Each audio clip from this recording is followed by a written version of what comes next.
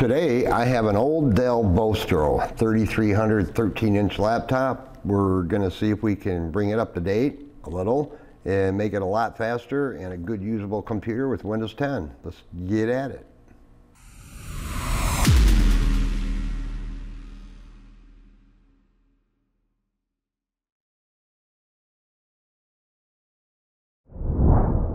Hey guys, how's it going? Today I got an old Dell laptop. It's an old Dell Vostro 3300 13-inch.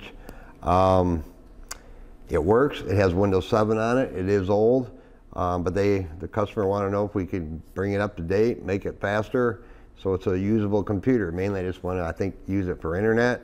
It's got old wireless N in it, and it does have an Ethernet port though. But as you can see, it is old, and it's a a Core i3 M370 processor, 4 gigs of DDR2 memory, a 320 gigabyte Western Digital hard drive. So I'm just going to see if we can make it a little better and faster and see what happens.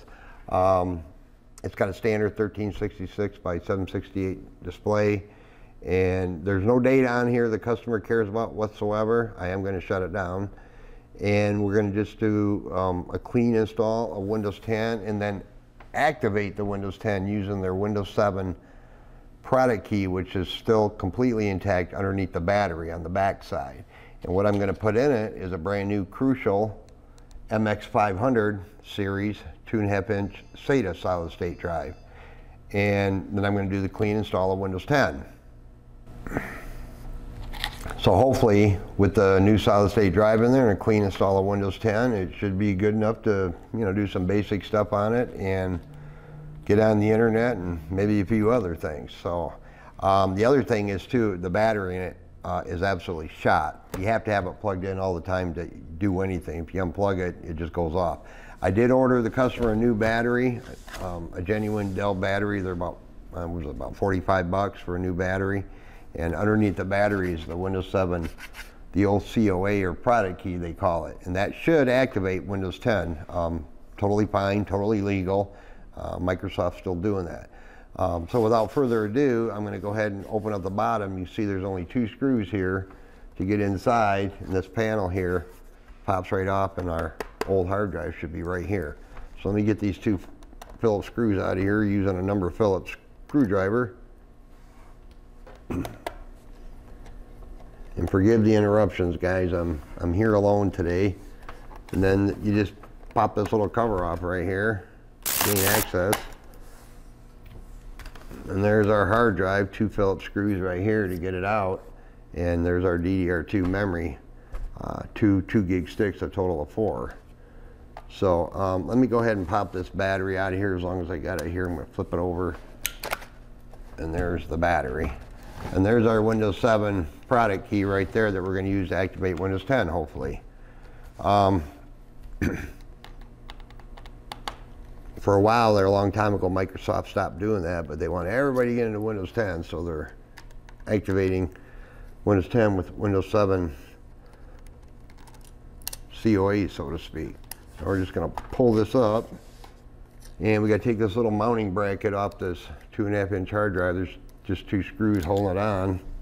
We're going to use that on our SATA drive. Might have to use the spacer adapter that comes with the drive, possibly, so it'll fit in there properly, but we'll see here in a second. This is our new SATA drive.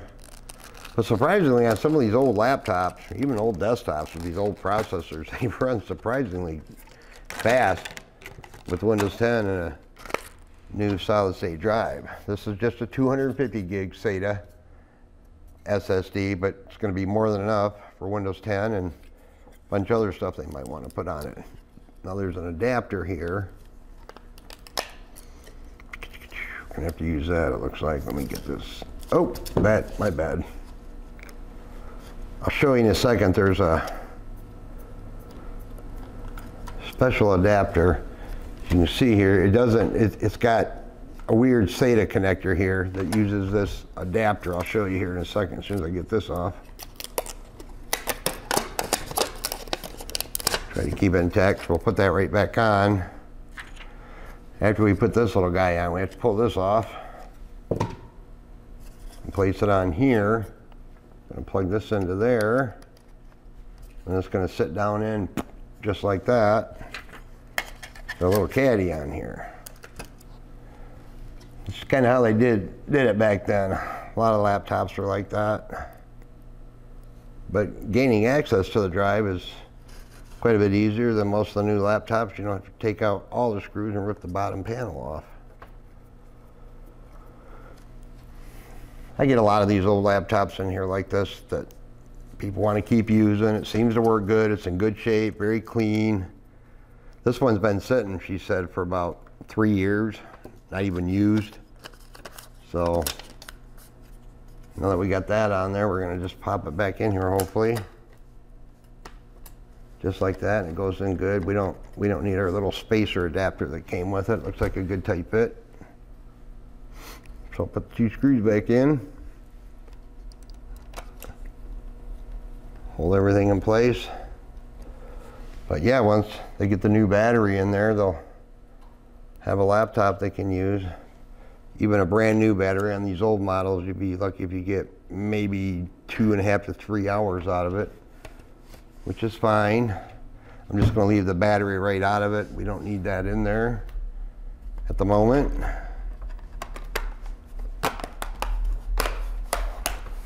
But this has just got standard Intel HD graphics, the old Intel with that old processor.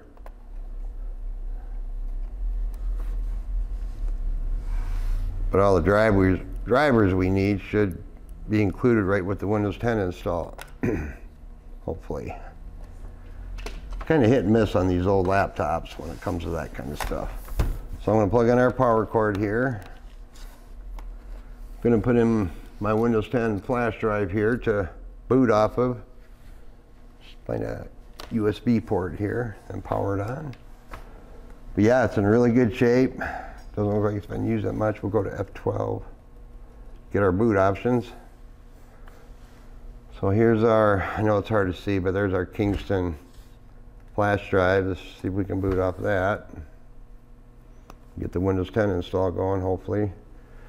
If not, we might have to do some trickery in the BIOS, because sometimes these are a little fussy about booting. I might have to try a different, yeah, it looks like it's not going to want to go.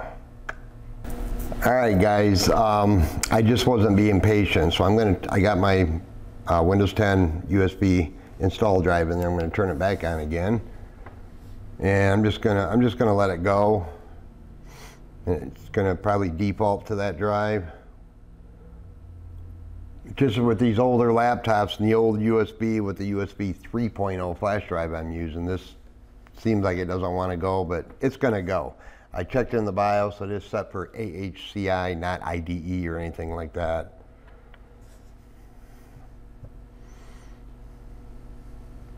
So we just got to be patient, let it boot off the flash drive here. I just want to walk you through this 10 install real quick so you can kind of see what's going on.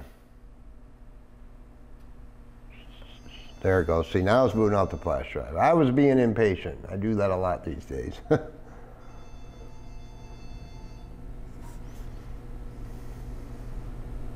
So I'm just going to click on next for United States. I'm going to click install now.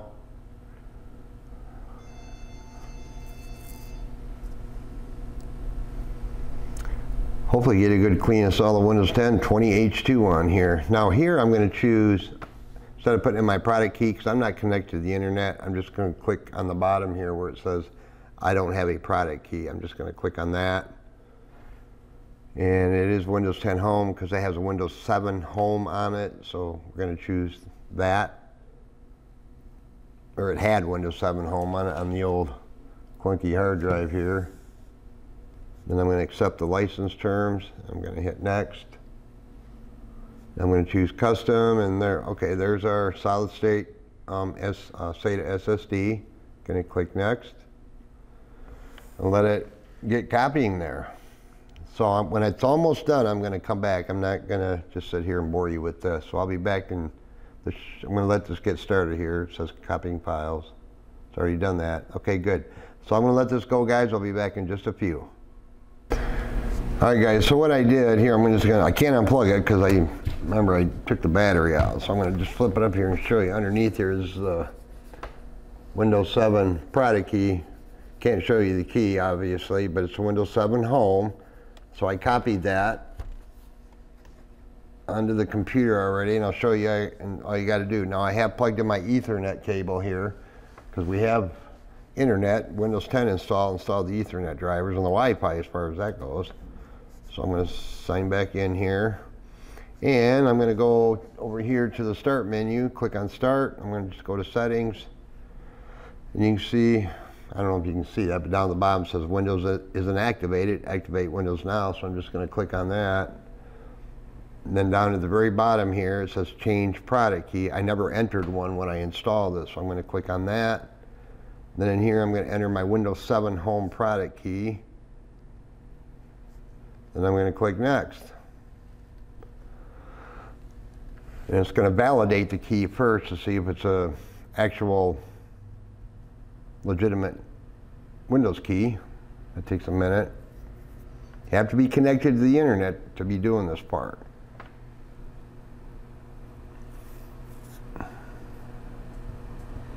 All right, so now it accepted the key as being valid. Now we got to try to activate. So I'm just going to click here where it says activate. You can see right above it says up here, Windows is not activated, Windows 10 Home.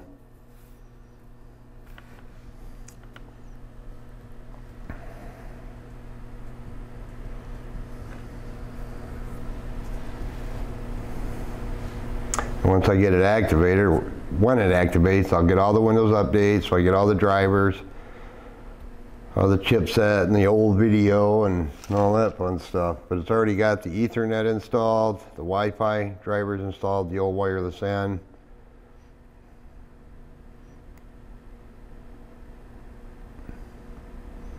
It's got to be patient because this part does take a couple of minutes.